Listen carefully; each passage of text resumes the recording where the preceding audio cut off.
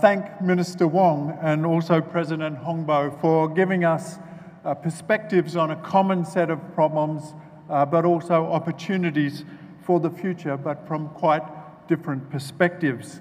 And I expect this to be a theme that we'll pick up throughout the Congress.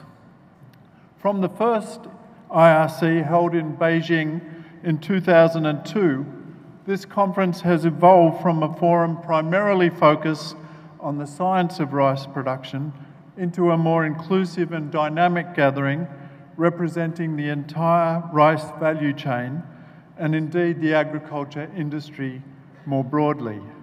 That in itself, in my humble opinion, makes this conference a success. Singapore is an iconic place to hold a conference that will examine the future of rice value chains. Across the majority of rice-producing countries, rapid urbanization is creating new rice markets.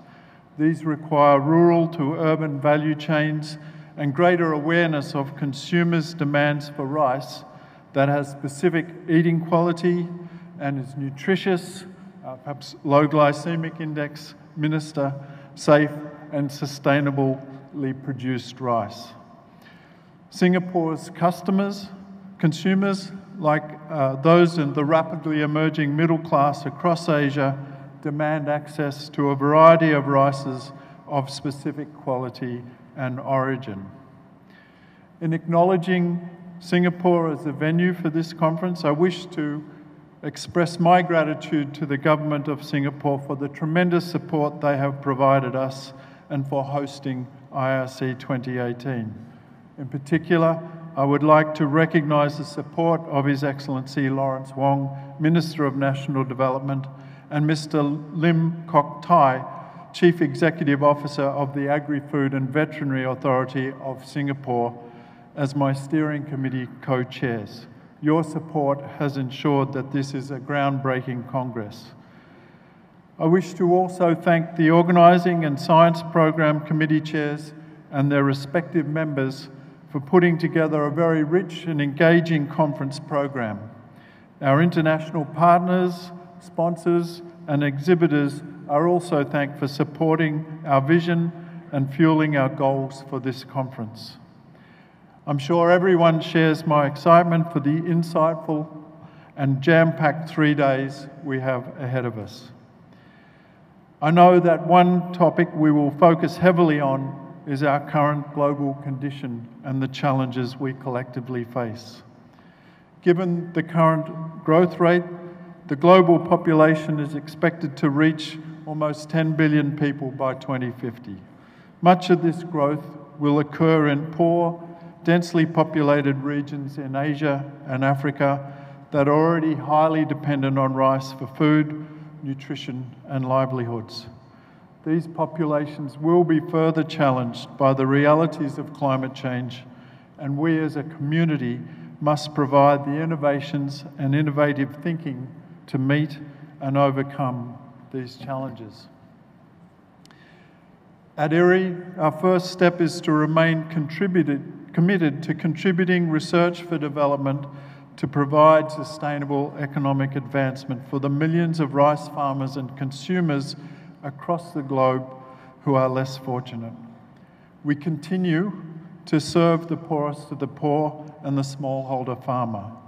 We also work to assist those taking strides up the economic and social development ladder who need access to improved technologies and strategies for their rice sector. IRRI has dedicated most of its 60 years of innovative research to unlocking the full potential of rice, precisely to prepare nations and their peoples for these inevitable challenges. Through this conference, we will revisit familiar but incredibly important topics such as the central role genetic diversity plays in producing climate-ready rice crops. We will look at technologies for more sustainable rice production systems, and we will examine the needs of governments and other stakeholders for evidence-based policies and a coordinated effort across public and private sectors that supports rice research, development and extension. We will also look to the future to exploit our increasing ability to gather and analyse a mind-boggling and ever-growing array of data sources. Analysis that can be used to build future scenarios and foresighting which will guide the prioritisation of research, development and policy. We also recognise that the transformation of the rice sector cannot be accomplished by any one research organisation or any one country, or just the public sector or just the private sector alone. It is that common mission that is the driving force that brings us together here today. Beyond this Congress, IRRI is investing significantly in catalytic activities that take science and new knowledge from the point of discovery to validation to implementation. One element of our strategy is strengthening partnerships and alliances with the rice sector actors across countries, borders and sectors of society. A second element is strengthening our regional presence so that scientists and researchers are able to work more closely with national partners and really understand and respond to local challenges.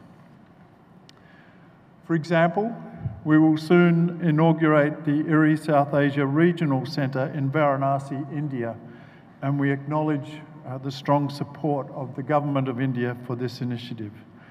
The Centre of Excellence will feature state-of-the-art labs for grain quality and abiotic stress research.